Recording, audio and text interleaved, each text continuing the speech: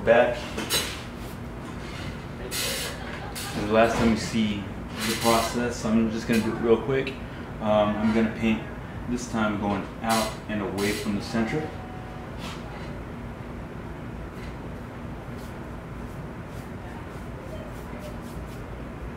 And then I'm going to peel the paint off so you can see the final effect that I have.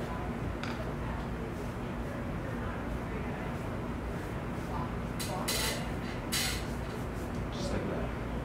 Take your time. Although you're seeing a very condensed version of what I'm doing here, you should be taking your time, taking as long as you need to make this look good. Don't rush anything. Practically done. Also, wear an apron. It's not a requirement, but it is your clothes. There have been way too many nice pieces of clothes lost to art. Make sure you're not that person. Anyways, I'm going to dry this one last time and then paint it.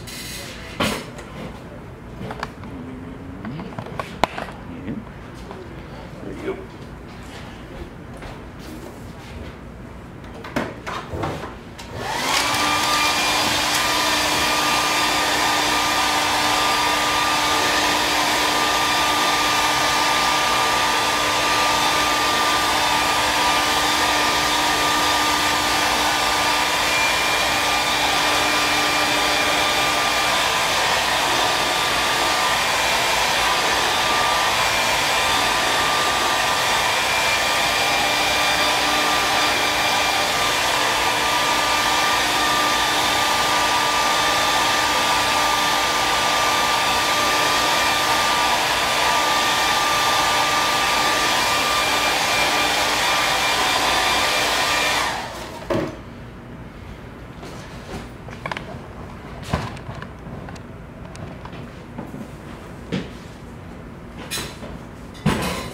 Final coat, and then I reveal what the rays are going to look like. Alright, it's a requirement that you guys know what color combinations you're going to do. Don't just use mine because it's the easiest. Pick one that's going to make sense for your painting. Pick one that's going to make your painting look great. There are a lot of steps to this project. Here's an opportunity for me to show you what I just said about getting paint where it doesn't belong.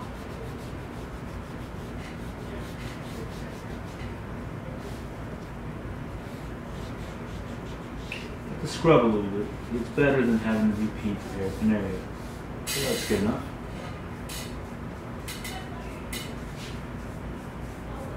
I got a little careless. Don't get careless. Be patient. When you're getting frustrated, take a break. Not permanently, but take a break for the day. Or at least for a moment in the day. And there we have it. We're done painting each one of my rays of light. Now it's time for the big reveal. Here we go. One. Here's another. Looks pretty good. There's that.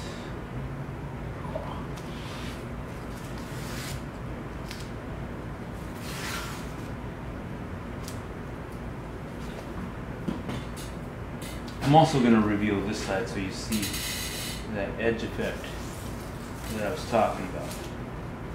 Like that,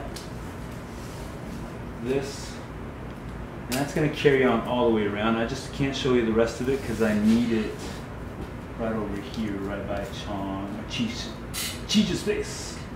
Now. Alright, so check that out. That's looking fantastic, right? Alright, time for the next step. Alright, so check this out. So it might be hard to see from where we're at here, but so what I'm pointing at is I've labeled this A, B, C all the way to H. That's 1, 2, 3, 4, 5, 6, 7, 8 units, right? I'm gonna write that down right here with a big old number 8. Then I've already numbered the top up to 14, so I'm gonna write down 1, 4. everybody's portrait is going to be a little different, so you have to draw a square grid over the top of your picture because you're going to get a certain dimension. That dimension is going to transfer over to your board. So I have an 8x14. As you can see, I've already written a chart right here. Look, it says 8x14. It also has a 1, a 2, and a 3 right to the side. What that's for is to multiply. So if I multiplied 8 times 1, you get 8. If you multiply 14 by 1, you get 14, right? The next one down is doubling each number. That's why there's a 2 there. So 8 times 2, you get 16. Can you guys see that? And then 14 times 2, you get a 28. And last but not least, we have a 3 here, right? We're going to multiply 8 times 3, that's 24. 14 times 3, that's 42. If you look at my board is a 16 by 22. That's really close to these dimensions right here.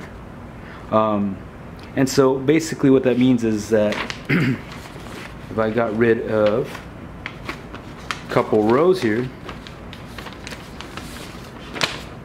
that would make it 12 across instead of 14 across, right?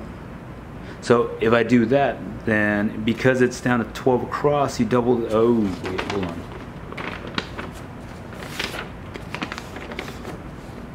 on. Correction, this board is 24 inches. So if 12 times 2 is 24, that means each one of my squares can be 2 inches, and I have myself a grid.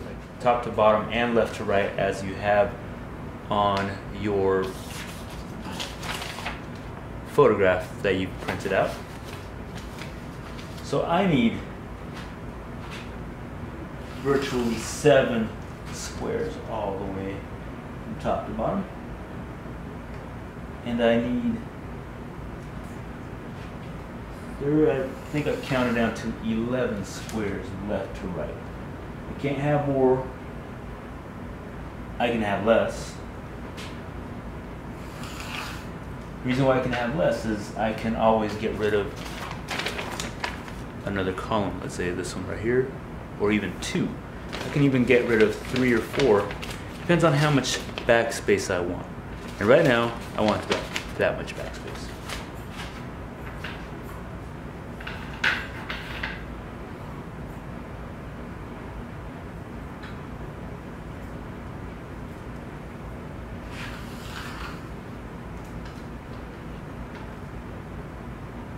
And I'm almost done. Just one more second.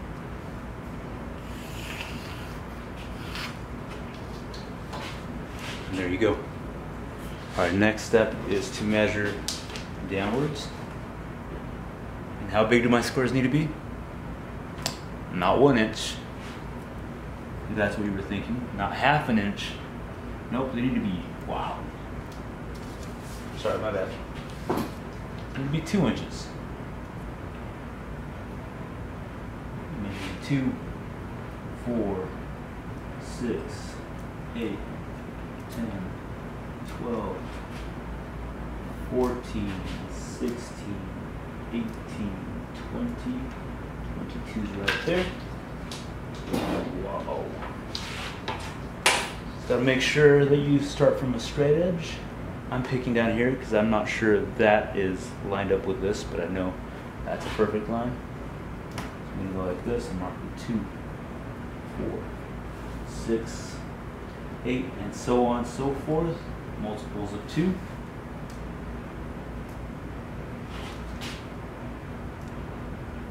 Just like that. And now I connect them. Actually, there's nothing to draw out here, so I'm not even going to connect those. But I do want to connect everything from, let's say, right here, I think. Make sure my lines line up.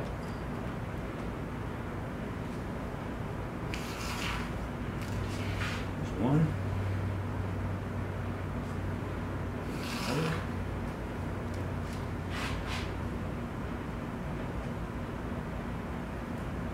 And I always stop and wonder, hey, do my squares look like squares or do they look like rectangles? If they look like rectangles, stop, look at what you're doing wrong, adjust some things, erase if you have to, and then try again. Don't give up, just try again. Not that I have to worry about you guys giving up.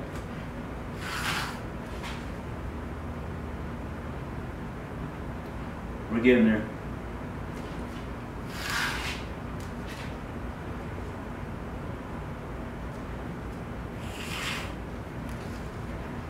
And then one last little bit. I know it doesn't look like it matters much, but it's important to draw those in. So what I should have is 1, 2, 3, 4, 5, 6, 7. That gives me from the back 1, 2, 3, 4, 5, 6, 7. Ooh, I need one more. Luckily I drew those dots. And why not? Let's just finish. I don't want to confuse you guys. Let's just draw all of them.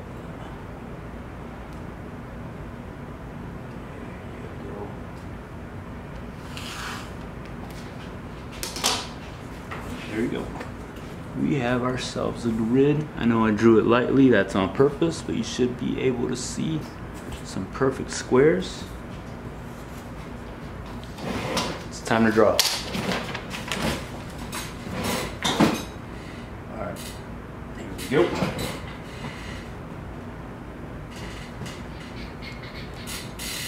Or next time I have you mark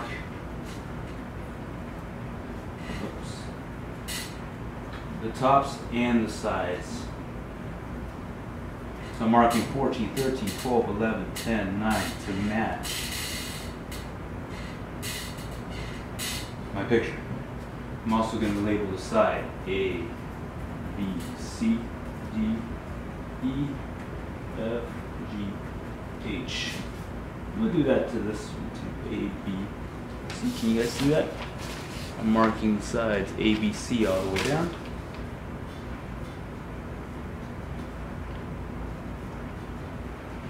Alright, now I can draw.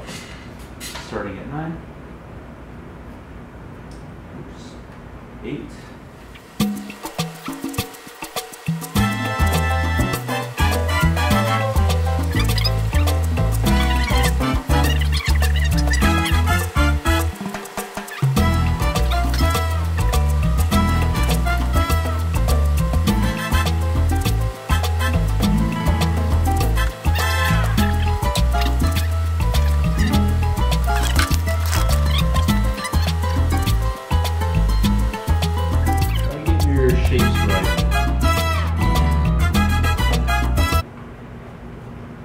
The biggest problem for a lot of people is that they try to draw what they think they know about noses, what they think they know about eyes. So oftentimes noses will end up like this, or worse, like this. Okay, you don't want to draw those things. For eyes, you don't want to draw this. Alright, no more drawing this kind of eye. Alright, what you have to do is focus on all the little shapes, all the black shapes, all the white shapes. Just draw them the way you see them in the square. Don't worry about what you think you know about faces. We know you're face drawing experts, but right now you're grid drawing experts, okay? That's what I want to see, and that's what you're going to be graded on, is your accuracy of where everything is placed. If you're having trouble drawing and seeing what you have in these squares, what you want to do is take a ruler and break these squares into even smaller squares. And all you have to do is measure the halfway for that, like so. And then measure another halfway this way. And now what you have, maybe it's a little difficult to see, but it's a cross section. A cross section, so if you have 4 smaller squares in that space. Then what you do is go to that square on your giant grid and break that into 4 squares, and now you have less to stress about. Now you can focus on what's going on in each one of those little squares. It's just one of those tricks that I use when I get stuck. And if you guys remember how to mix that, it's a combination of white, burnt sienna, and yellow. So I would recommend drawing your grid over the top.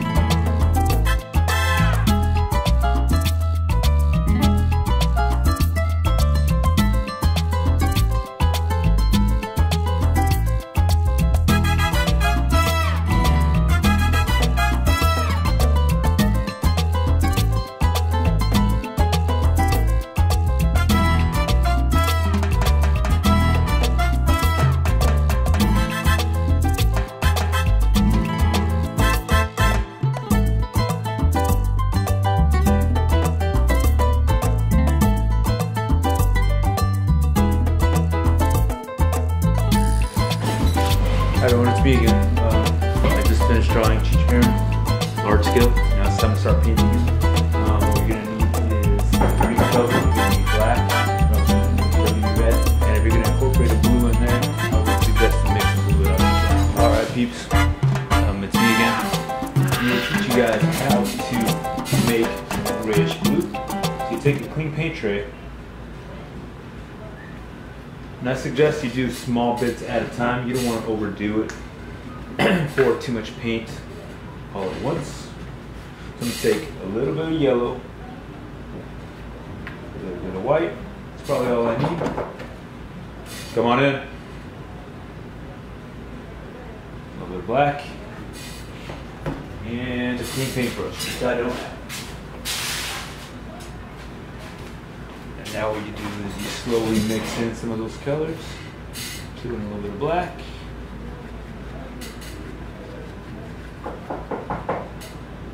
Throw in a little bit of white. So I'm mixing in white now.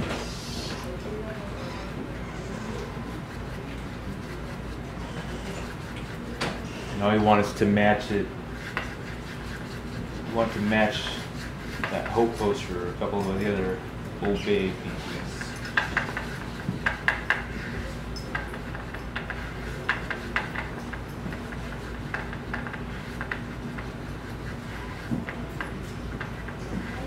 Something like this.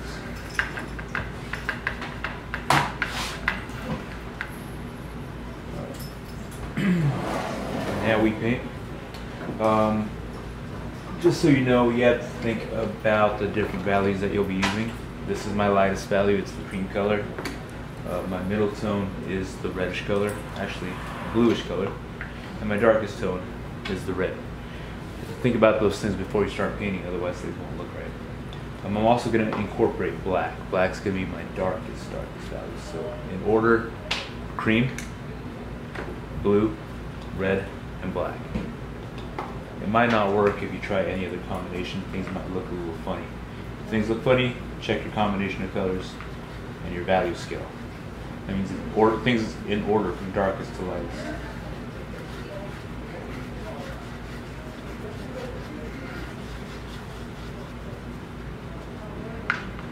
So I begin by painting the next darkest thing, which is my blue stuff.